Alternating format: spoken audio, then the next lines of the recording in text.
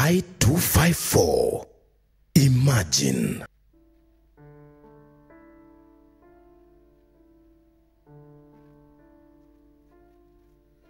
As we mark the World Press Freedom Day, journalists in Kenya continue to live in fear of assassination and threats coming from both state and non-state actors in their line of duty.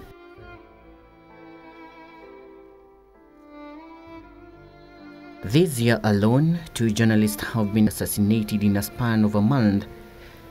The gruesome murder of Jennifer Mumbua, a former Kenya News Agency bureau chief, and Betty Barasa, a senior video editor and television producer working for the Kenya Broadcasting Corporation, paints a grim picture of the state of journalism in Kenya. Our work as human rights defenders are basically considered journalists as human rights defenders also. So in one way or another in our work we interact with journalists, and we have had cases whereby they report threats, intimidation by virtue of their work.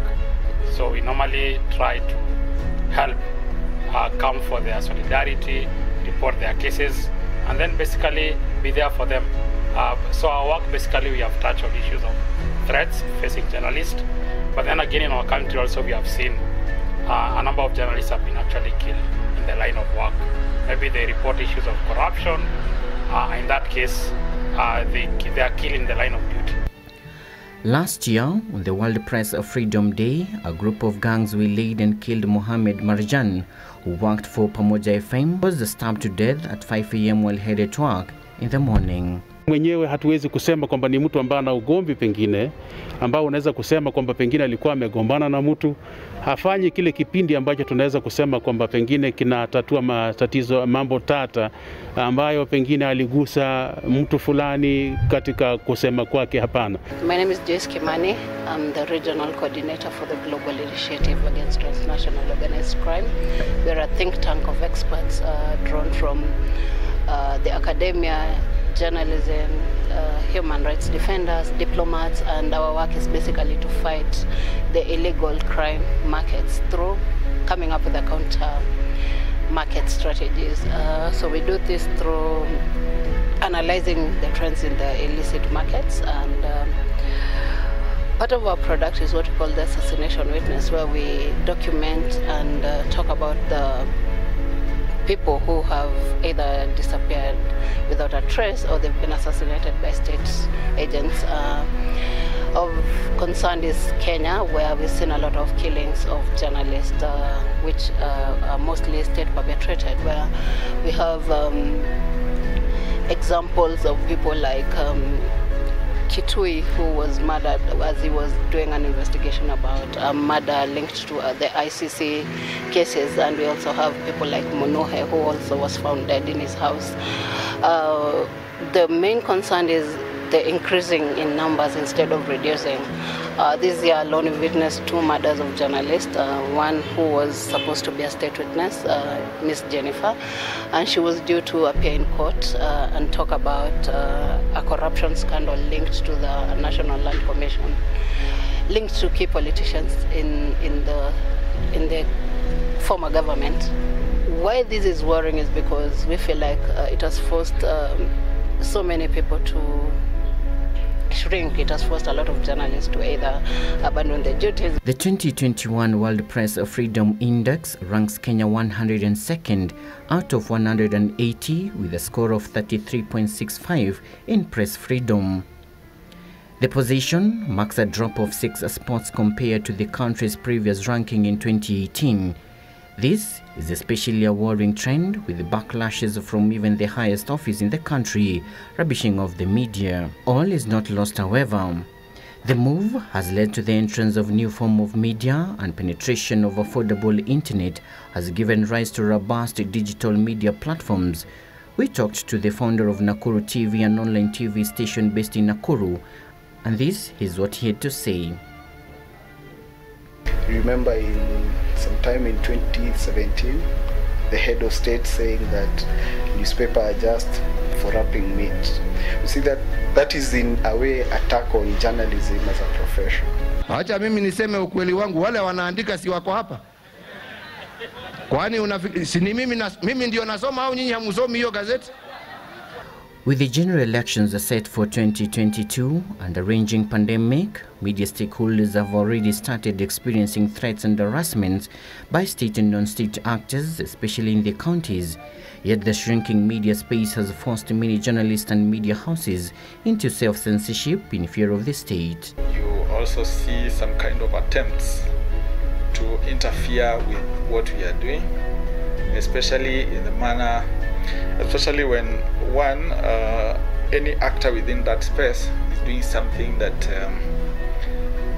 the authorities or the powers that be are not happy with. And we have seen certain attacks directed to players within the digital spaces. With respect to journalists, in the last, we would say, 2 years, we've had a journalist, just recently we had a journalist who was attacked by the police on his way home during the corona period, you want to say past curfew hours. And we just made a conclusion that it's merely a misunderstanding of how the police should execute the orders that were given by the president on matters of the curfew hours.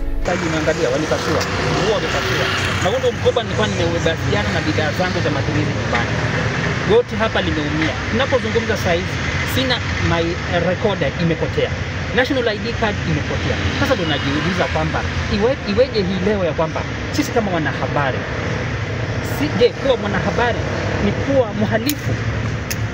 The relationship between the media and the government hasn't been of help. With the corona restrictions and the heightened political instability, media organizations have come under attack from the government with threats, summons and even physical attacks. For instance, the most recent case a few weeks to the World Press Freedom Day on April 25, 2021, 7 journalists were arrested and beaten by the police officers while covering the Tana Athi River Development Authority demolitions in Mbere, Embu. Who are you? Ndio nataka kujua watu ya media nani. Wewe huko. Nataka kujua watu ya media nani. Watu media ni NTV. Yes. Alafu inafuata hiyo. NTV.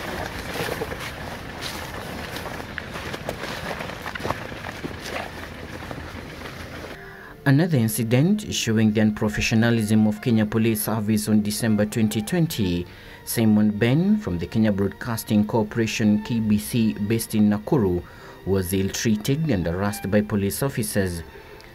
Simon was filming a scuffle between a motorist and traffic police officers when the police attacked the motorist and soon they turned their wrath on Simon, who was recording the ordeal.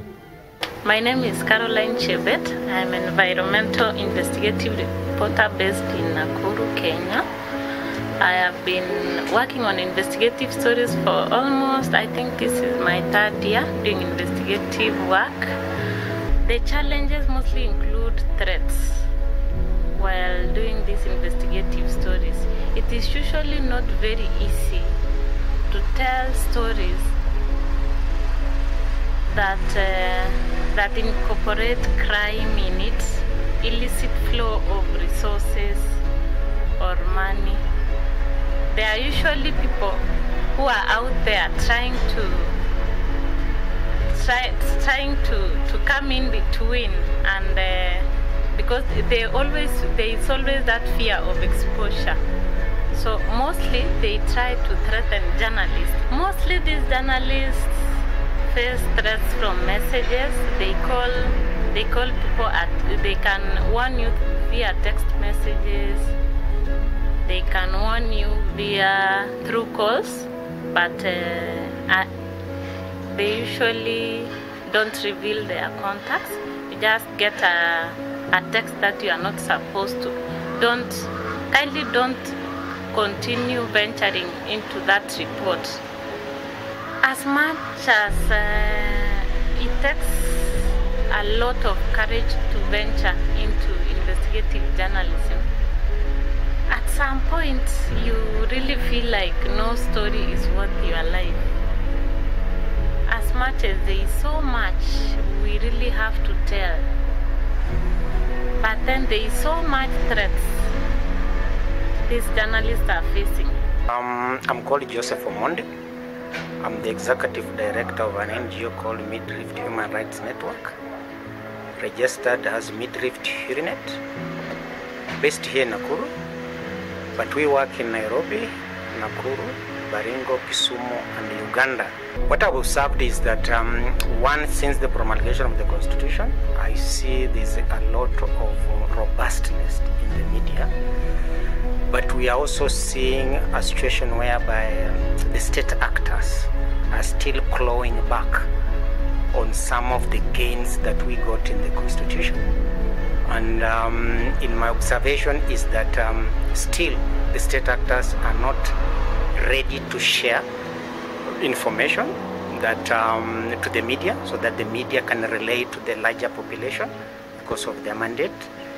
The other thing that I've observed is that there is still resistance in terms of state agencies embracing the spirit of access to information, because the media should be given the information so that, as I've said, to relate to the bigger, larger population, because that promotes also the good governance that is captured in Article 3, Article 10 of the Constitution, about principles of governance and national values.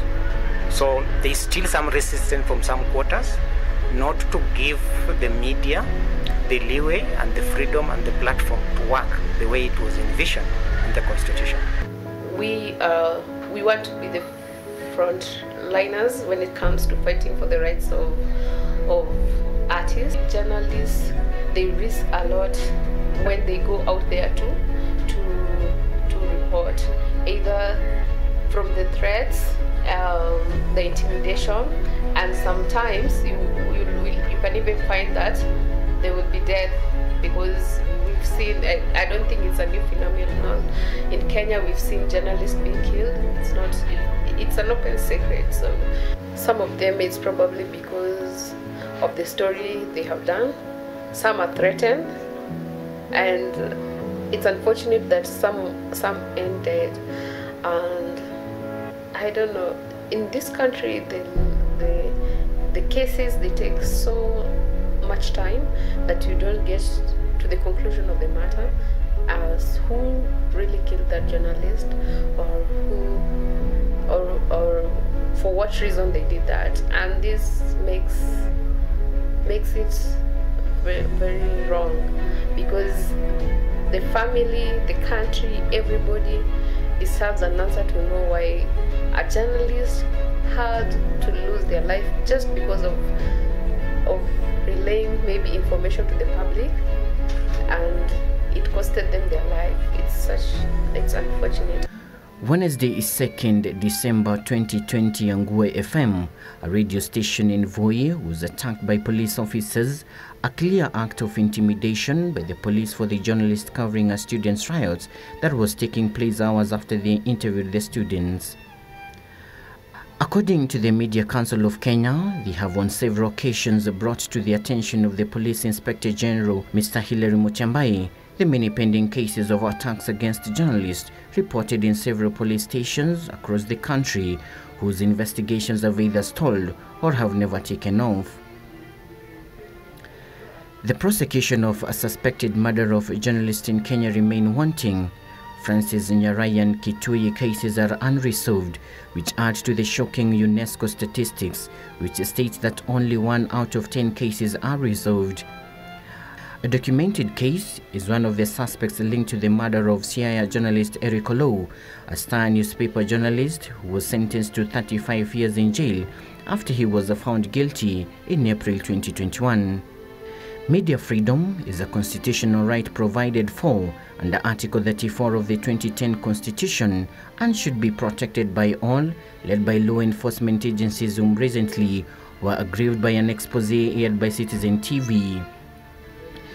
The editorial leadership of Royal Media Services was issued with summons by the Director of Criminal Investigations, George Kinoti, over the expose dated 18th April 2021 with the title Silaha Mitaani and Guns Galore, broadcast on Citizen TV.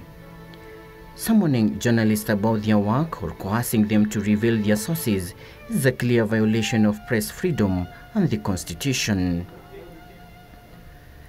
The role of civil society remains paramount in ensuring that the number of journalists killed or disappeared without a trace is eliminated. Whereas great strides have been made to ensure that journalists operate freely and fairly, much more needs to be done. With all said and done, what remains cardinal and the Cralion call is the words of Walter Cronkite, who said freedom of the press is not just important to democracy, it is democracy.